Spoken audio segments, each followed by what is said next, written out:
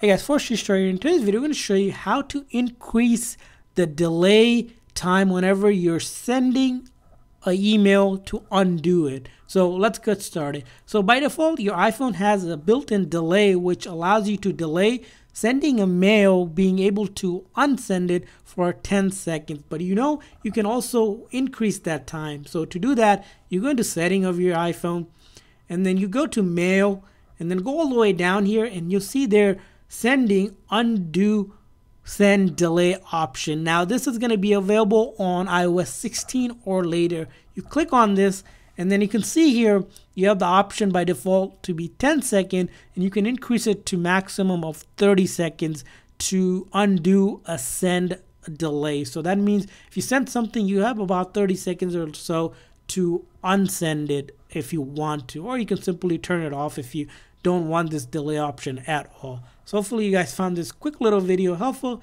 If so, please make sure that like and subscribe button. Thanks for watching, guys. See you guys next time.